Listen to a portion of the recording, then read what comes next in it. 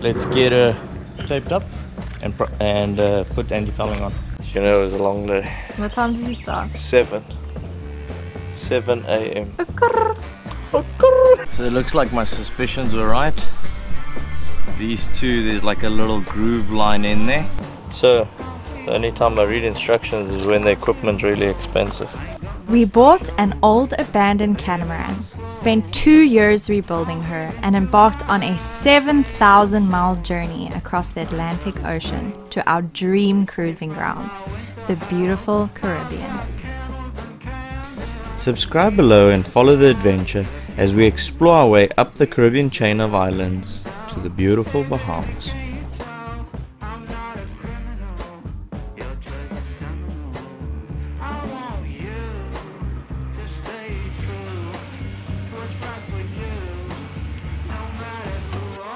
In our previous episode, Ricky got down to sanding the hull to prep it for a fresh new coat of anti-fouling.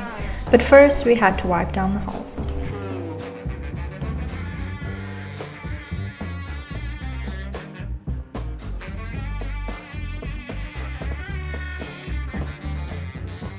The primer touch-ups are done.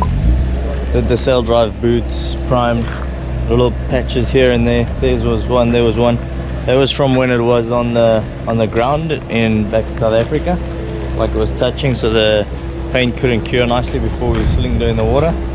And this little touch-up here was from when we played a little bit of bump and grind in Ascension. I mean Saint Helena. So, yep, we're good. We're gonna put the tape right around now, and then we'll start with the anti-fouling. We wiped it down so the dust is off.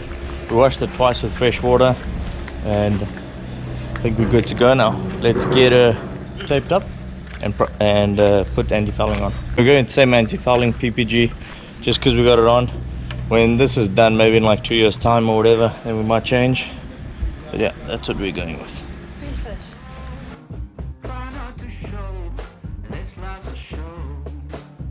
The next step was to tape.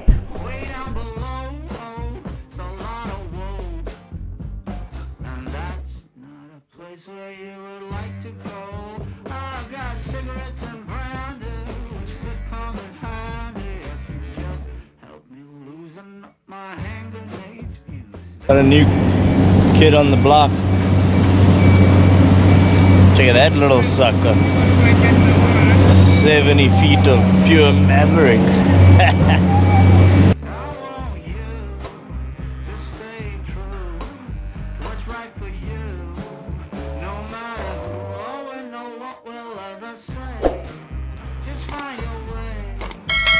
Don't forget to subscribe below if you haven't already, and click on the notification bell to alert you when we upload a new episode, and like this video as well as share it with your friends and family.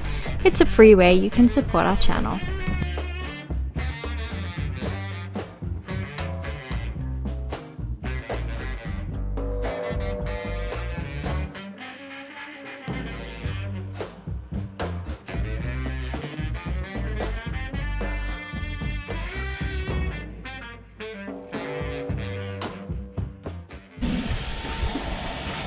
How's it going?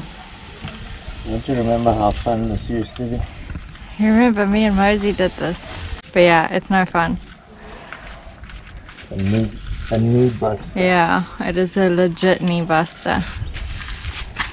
Remember I was sitting on the floor and you were laughing at me? I know I was sitting on the floor. Do you understand? Oh, we got the inside, huh? So Ricky finished doing all the anti-fouling. She looks good. Cleaned up all our little prangs that we had in Saint Helena. Oh, you must be so knackered, babes. I'm finished. Today was a long day. It looks really good though. Thank you. And how far are you with the episode? I'm rocking it.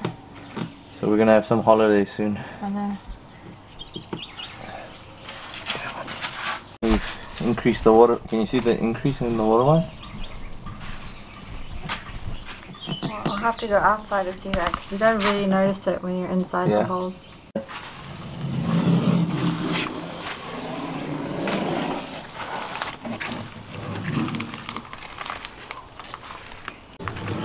you covered up my brain. The dent at the back? Yeah, when we hit the dock in Cape Town. We didn't hit the dock. Well, it did with the... The dock hit us. Oh, yeah. No, the dock didn't hit us. It was the wind. No, remember they changed the docking in Cape Town? And we got into that new section, and then where that support beam was, they didn't put padding around the but it was the wind steel. still. It was the wind that picked up yeah, the black line. But it was also... Check it out. New line. Shit, she looks good. She looks like when we did her pee. That paint held up pretty well. You know, we didn't give it a fair chance here in, what's the name, but we had a lot of barnacle growths in Clark's Port, so we didn't give it enough time to see how she would have held up. The poop for today. What happened to, I'm going to do the prop glide, and I'm going to do the seals, tomorrow. and I'm going to do the anodes. Tomorrow prop glide, seals, anodes, finish. Tomorrow is Friday. And then, if all's good, Saturday in the water. So that means we would have been out for like 5 days. Right? No, 4 days. Yes, baby, you look so tired. You're making me sad. It was long. You have like an indent in your head. You know how long the day was? Oh, we started geez, 7 o'clock in the morning. You know, it was a long day. What time did you start? 7 a.m.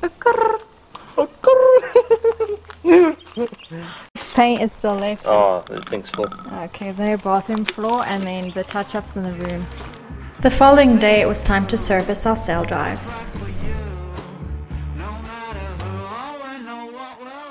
So this is the gearbox. Since new we've had water on this gearbox, and could have been the seal of here, because we bonded it back together when we fitted the sail drive in, or it could just be the main seals, which is the more common thing to go, is the main seals.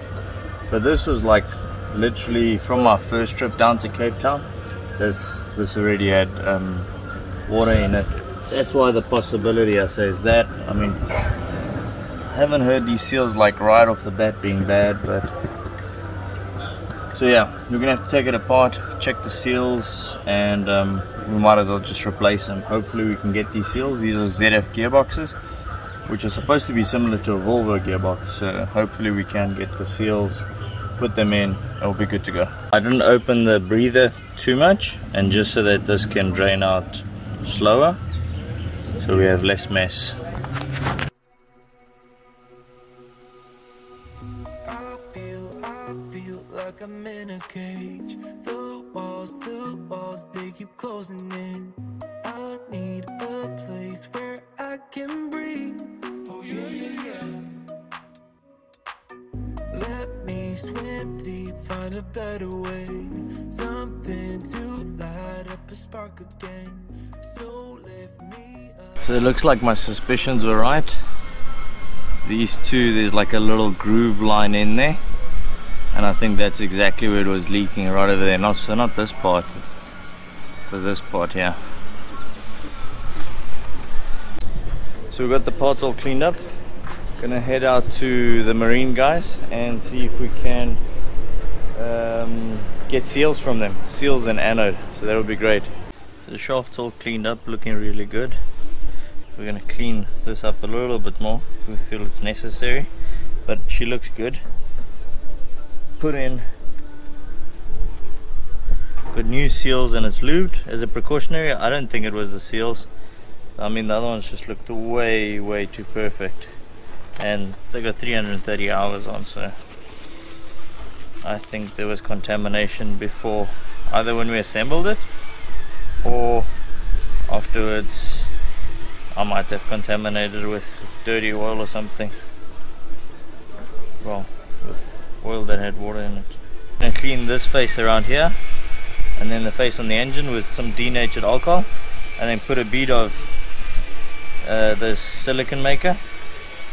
So these O-rings actually do the sealing, but just to be extra safe, we seal them up, seal this face up too.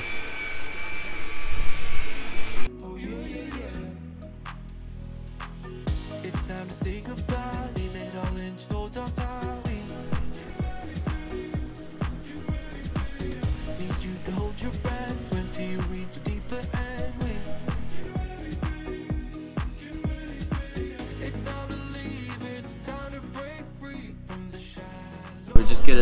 give it a minute or two just for that to set up a little, and we'll go on. And remember, that outside one's not the seal. These two O-rings are actually what does the seal. That's just like a little extra prevention. What I've also done is I've flushed it with diesel first and then oil after that, just to make sure that I get absolutely every last little bit of contamination out. And she's squeaky clean, like I can see fresh oil in there. I'm not seeing any more milkiness. I've rotated the pinion gear and that's perfect. Yeah, gearbox is brand new, so it's still looking very, very nice. And the boots are on. The boots look shabby and they're really strong. I tried to push them and all of that deform. They're holding on tight, so that did the trick. Glue them on properly. They'll stay on for a long time. That gearbox, while we're out, I drained it, and as you can see, it's still dripping there. So that one will get new oil, and then everything's new, and I won't have to worry about these gearboxes for the next 300 hours.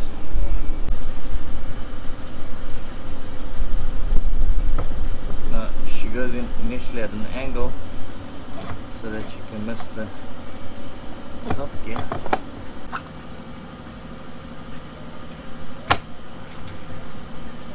There we go. Let's do some painting. I'm Tramuzzi on those bolts to make sure that they stay in and stay secured, but I also want them to come loose after a while.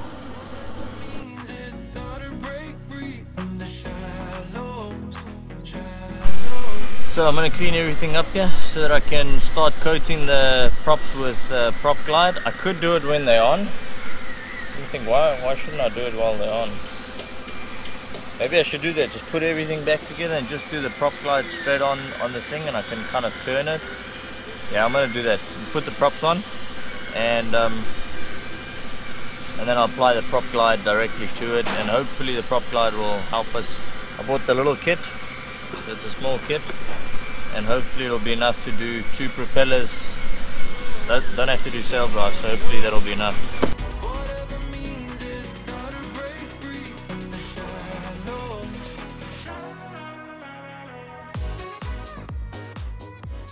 And because we can't get anodes, probably gonna have to do all of this underwater.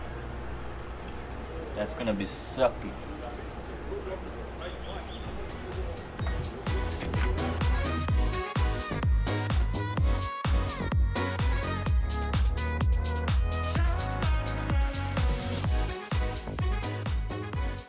Got this is the thrust washer.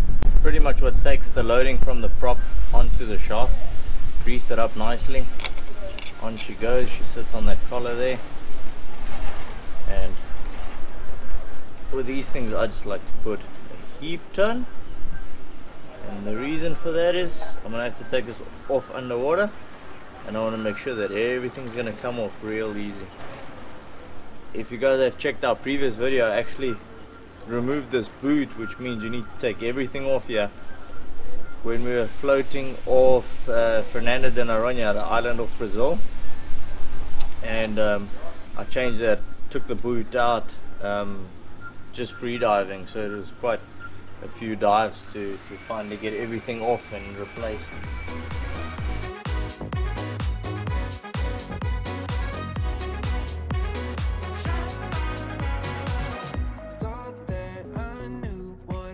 Stick a screwdriver in there.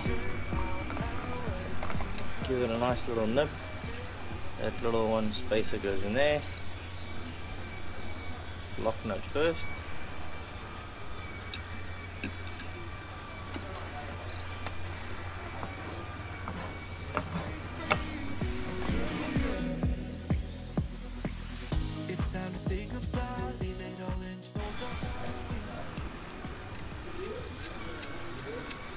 And then these 2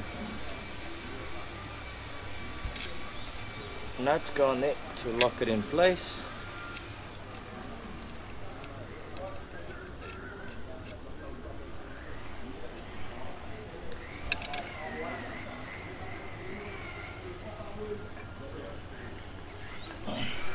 Ricky laughs at me because I was doing paint touch-ups on the boat and I literally paint myself all the time, and he's like, you do such a little job and then you paint the crap out of yourself.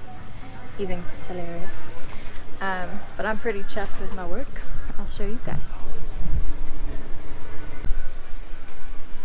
See, I painted the last. I did some touch-ups.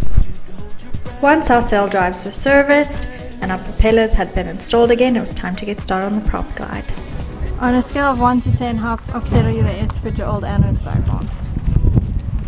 I'm bummed because I'm going to do the job twice now. But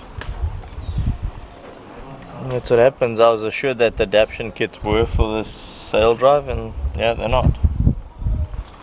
So the anodes would work, but I haven't got the adapter kit for the sail drive. And you think we can get one in Grenada? No chance. 3 to 4 weeks minimum. So how are we going to get it there? You can get it and ship it in DHL or something, and when it gets here then we'll hop in underwater with scuba gear. Can you do it underwater? Yeah, how do you think I took the gland off on the other side in what's her name? So I took all of this off to get that gland off when I died. We're going to do it in the Bahamas so that you can find it if it falls off again. Yeah. So the only time I read instructions is when the equipment's really expensive. So that little kit was $170 US, and I don't know if it's just because it's in Grenada. I don't know what they cost online, I didn't check. But it says we should sand the props with 60 to 80 grit sandpaper. We've sanded the entire prop, all the old anti-foulings off. Everything's clean. Okay, so we're gonna mix the primer with the hardener. Mix primer 30 seconds, apply mixture sander surface immediately after mixing. So step 1, clean it with denatured alcohol. First I used thinners to take off oils from the mounting process. Now I'm using denatured alcohol, and I'm going to do this twice. I did notice I went to that boat and I checked the props because they got prop glide on it, and I've noticed the most wear is at the high speed part, which is the edge of the prop. So I'm going to go extra thick on the edges. Is that yellow stuff prop? Yeah. This beautiful, magnificent beast came up next to us yesterday. We met the owners, well not the owner, we met the captain and the deckhand, and they were like, oh, we love your boat, it has so much character.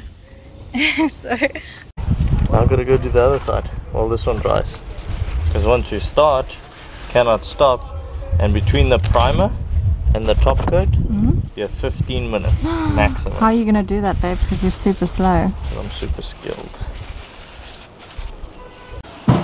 And so yeah, I think we got quite a lot done. Yeah. And we won't be able to go in tomorrow, but if we can go in Tuesday, it would not have been that expensive haul out.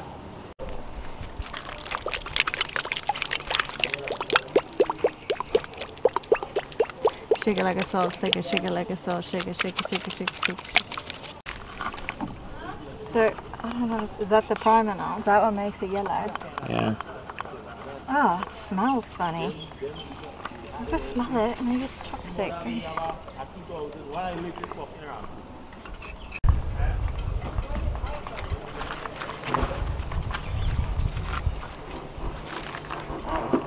So one thing, definitely don't put the hardener straight in and start mixing. First mix the primer without the hardener, because there's a lot of settling clay type things at the bottom. Here comes a little LA Joe. LA Joe. Oh, look at the bike of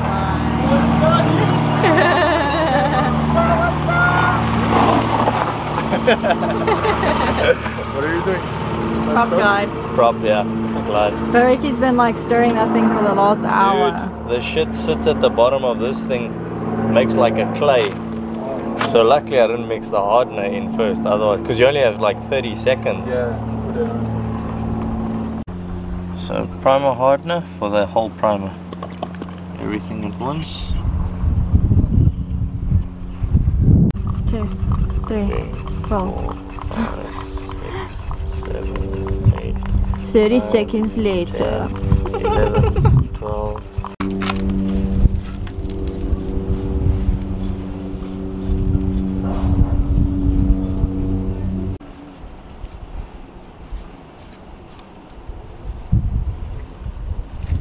Okay, that's the first cut on that one.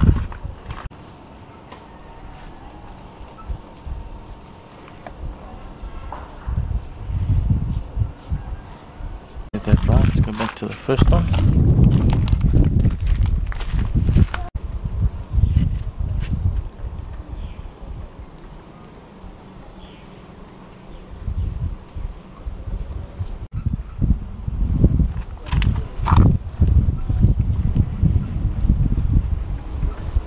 Prop number 2.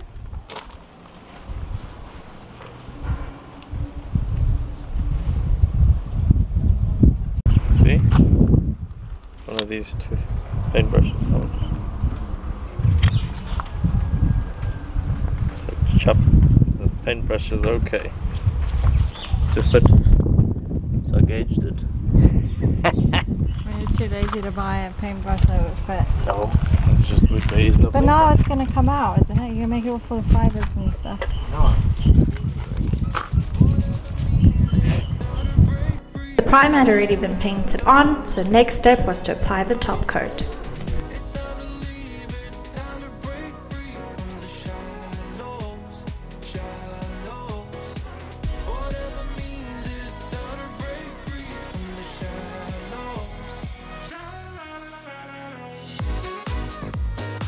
We definitely got a lot of tasks complete this week.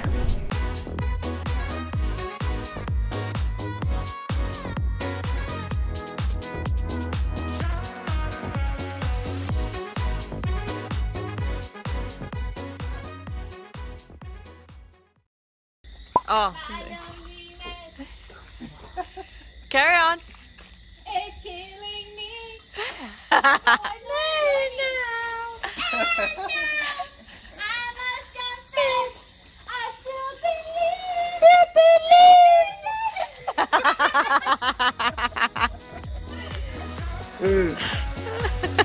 Don't forget to subscribe below if you haven't already and give this video a big thumbs up. See you guys next week.